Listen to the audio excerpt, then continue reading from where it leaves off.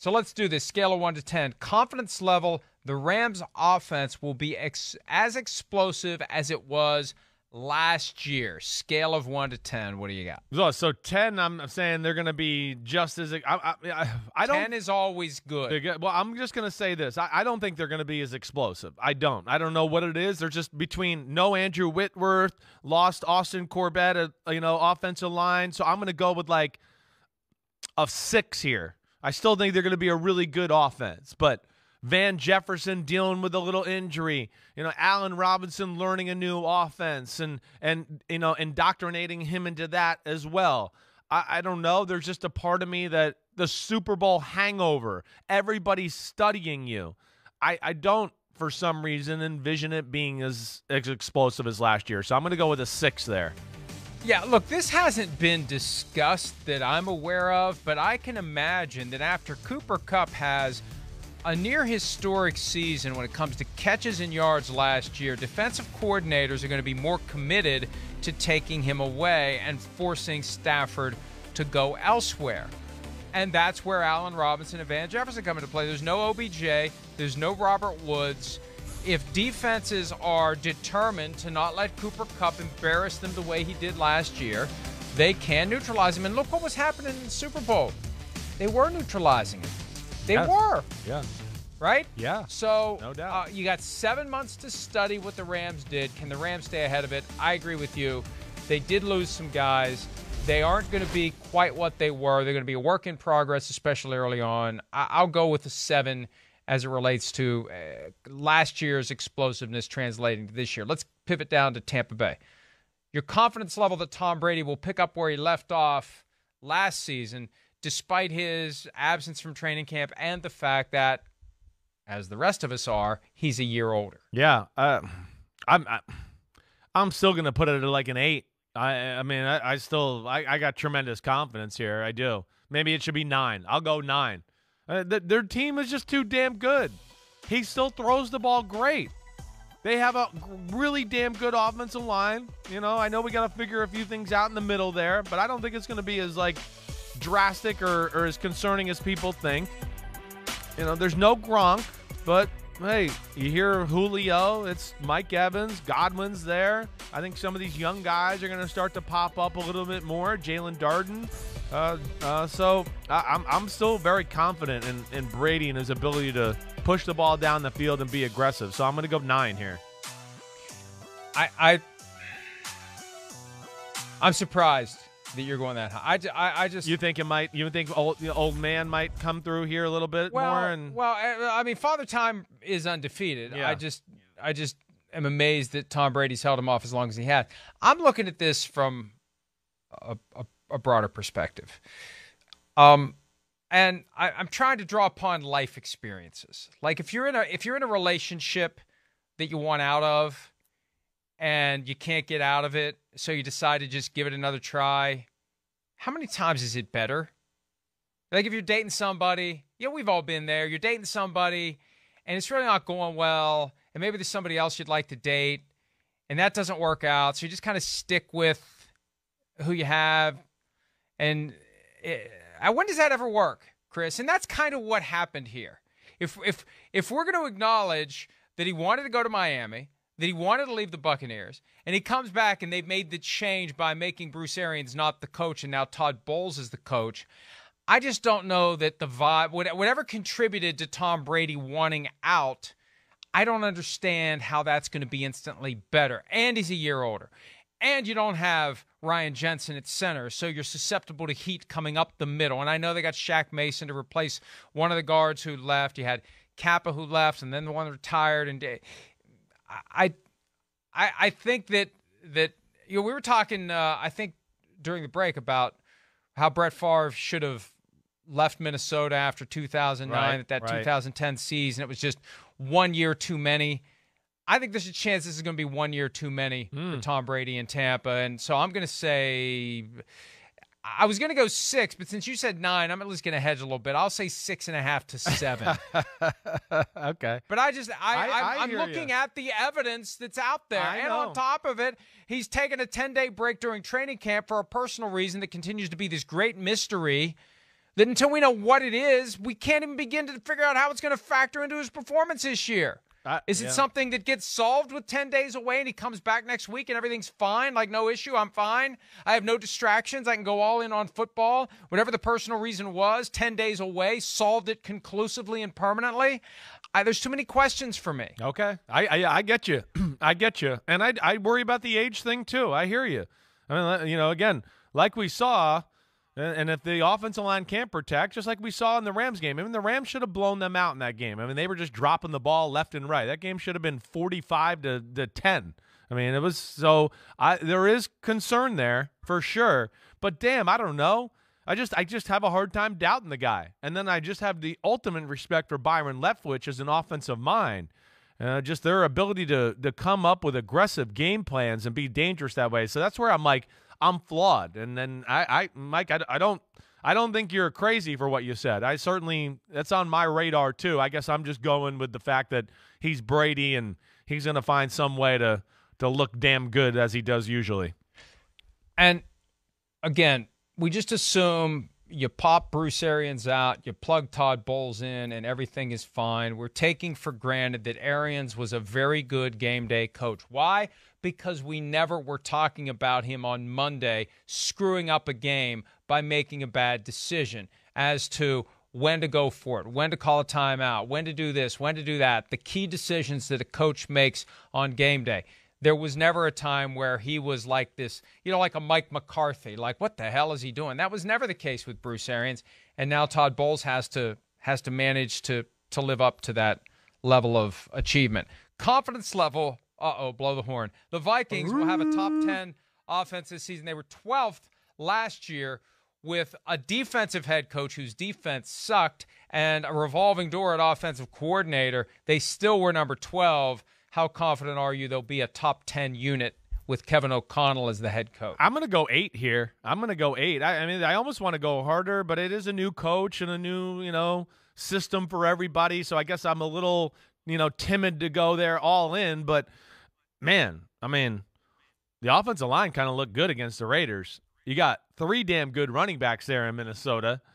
Those 2 receivers are the real deal, and then really you got 3 or 4 receivers. The third and fourth receiver aren't bad either, and Osborne and I'm blanking out on the other guy. But Smith then Marset. Yeah, exactly right. I mean, so Cousins is an underrated quarterback who I think will be able to take advantage of a system that has more to offer. So I certainly can see them being a top 10 offense this year. I'm going 9. Yeah. Look, and you know how I felt about the decision to hire Kevin O'Connell. I thought they should have hired Jim Harbaugh. But, as we get closer to this thing, and you do consider how well the offense did despite the dysfunction last year, despite a head coach who withheld praise from Kirk Cousins, and it was just a constant irritant between him and the quarterback of the team. And now you've got a guy who's a quarterback whisperer who's got experience with Cousins. And Dalvin Cook could be special as he's been if he can stay healthy, which he has for the most part.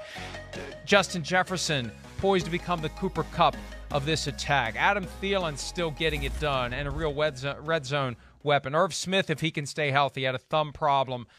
Last year it was a knee that caused him to miss the whole season. KJ Osborne.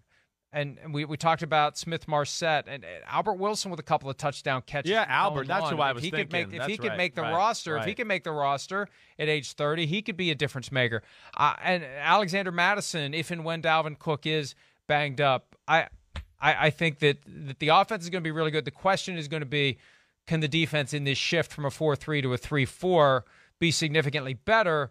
But when you look at how bad it was last year, I mean, it's kind of like the Cowboys defense. Everybody thinks they were the 85 Bears all of a sudden. No. They were the 21st crap that they were the year before. Right. Yeah, they were horrible the year before, so anything is going to be an improvement. So I could see the Vikings having the kind of year that the Cowboys had last year, where they're surprisingly good, they get to the playoffs, and then it's on them to see if they can find a way to thread the needle in the close, in both conferences, contests that we see in the postseason. Yeah, I'm with you there, Mike. I hear you, and I think that offense can be dangerous for sure. All right, confidence level that the Kansas City Chiefs offense will not miss a beat without receiver Tyreek Hill. That's my number. What do you think that is? I 10, 12, 25. Put the highest number you want on there. Spitting the bit. Yeah, I mean, what? I have no. They will be one of the best offenses in football. People are insane to think that Tyreek Hill was the thing that made that thing go. He's awesome. I get that. They got weapons galore. I think they're going to be a team on a mission this year. They got to the AFC Championship game last year, and they played B-plus football last year. I mean, come on. They played like crap for the first half of the year. They were in Super Bowl hangover, trying to find themselves. Only Mahomes can play like crap and still look like the best quarterback in football. I mean, they're amazing. I don't have any doubt about this crew. And in fact, I think in some ways, it's not like they're not replacing him at all with anything. I think this is one where I go, I actually think the spreading of the wealth here is going to be more of a pain in the ass for defenses. I think Tyreek Hill almost pigeonholed them to a degree in, wait, we got to get him off, and we got to do this and put him there and do this and do this. And it was almost a telltale sign for defenses at time. And listen, I think Tyreek Hill is amazing. But with this quarterback and this offensive mind with Andy Reid and a really good offensive line and still tons of weapons, I just go, no way. I just 10 all the way here.